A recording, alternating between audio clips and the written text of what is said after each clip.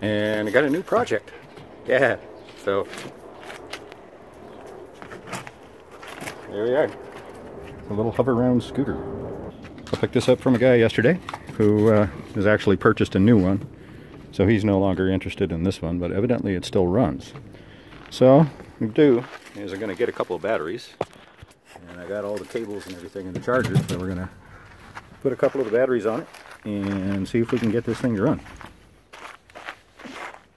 That ought to be interesting. I mean, it actually looks pretty simple, straightforward. The motor looks like it's in pretty decent shape, although I'm not sure about the brushes, because it is pretty old. And this thing's had some wear and tear on it.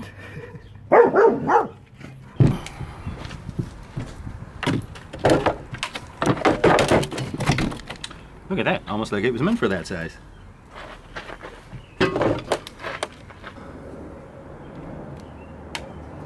Yeah, 12.4 volts, that's still pretty good.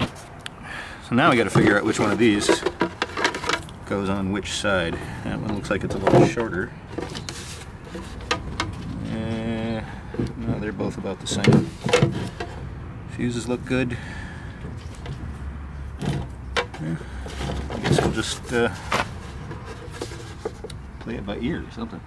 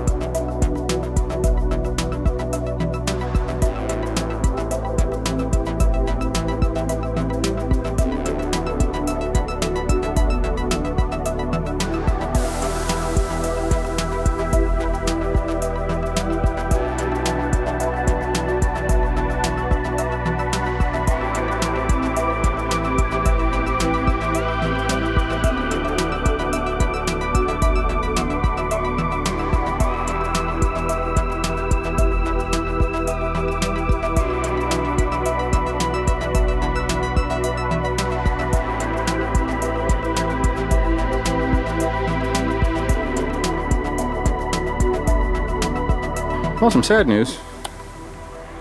Doesn't come on right from the very beginning. And there's no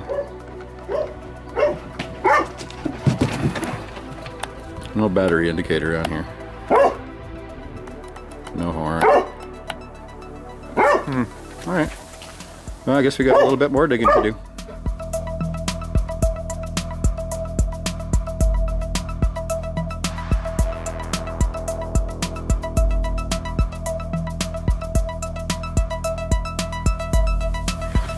Okay, so what we've got here, these top two are the battery connectors, and they essentially have 24 volts in series across these two.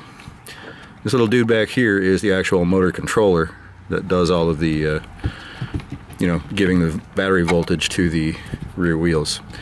Now, because, oh, this has got a differential. Crazy. I have to show you this. Looking at the wheels turn. It actually has a differential drive in there. That's pretty freaking cool.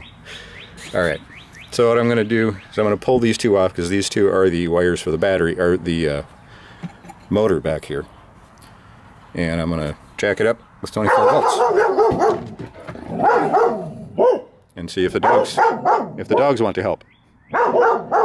Dogs, you want to help? Yeah, they're not very helpy. Alright, so we're going to give this a shot.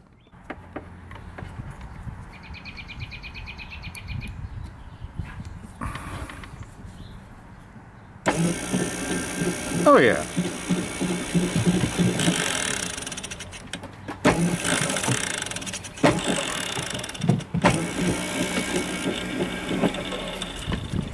Let's jack it back in reverse.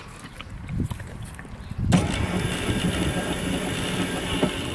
just think this thing might actually work better in reverse than it does forward.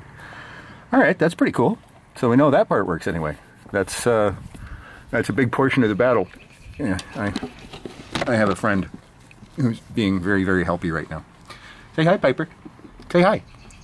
Say hi. You want to say hi? You want to say hi to everybody? She doesn't really want to say hi. Isis does. All right, talk to you later.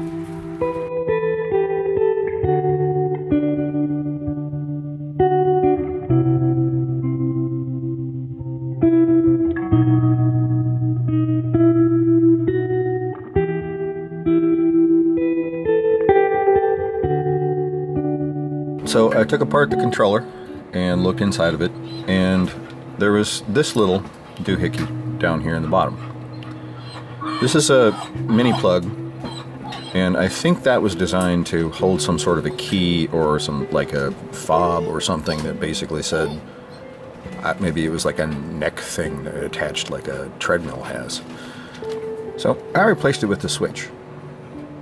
I have no idea if this is going to work, but I figure it's worth a shot. The dogs are very excited that we're going outside at night and I have something in my hand because they think it's a toy that they want to play with. Sadly, you are mistaken. So sad. So sad.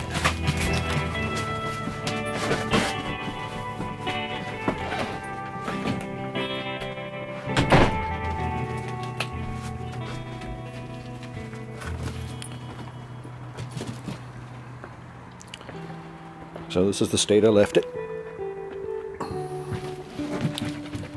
I actually dismounted the controller from up here. And this is the cable that plugs into it. So I'm going to do that, and I'm going to need 2 hands. So I'm going to put the camera down. Okay, I'm going to try it.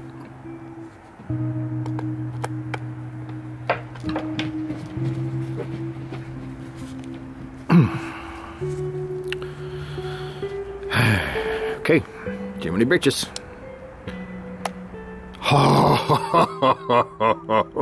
Oh, baby. I have no idea what this does, but that's the horn. Who in the hell would hear that? It works. It's alive. Oh, yeah. We're gonna have some fun.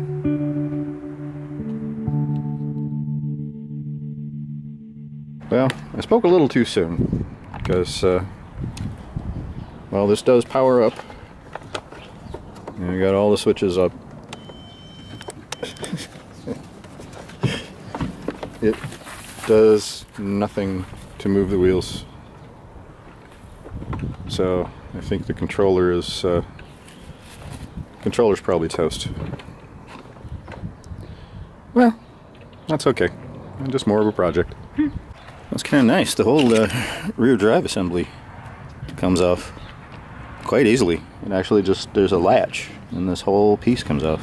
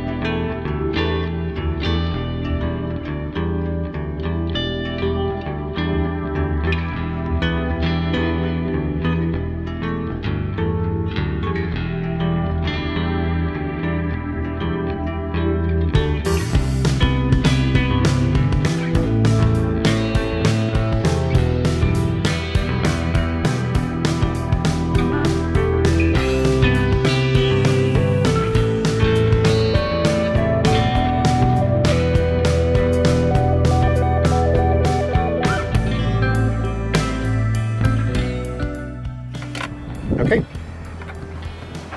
so we know it's working.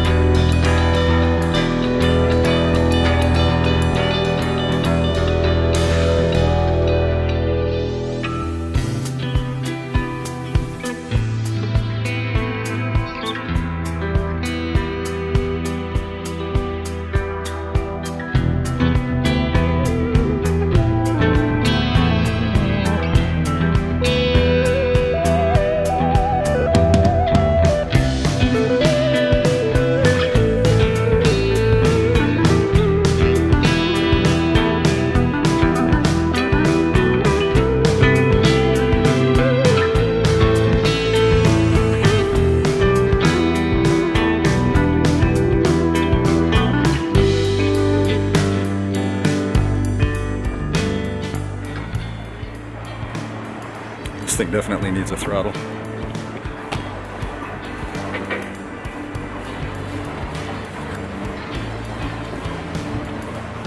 Really responsive. I mean, it's really quick to steer, goodness.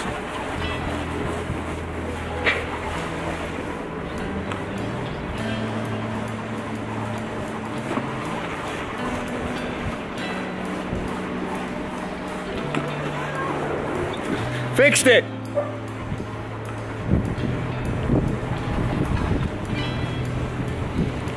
Oop.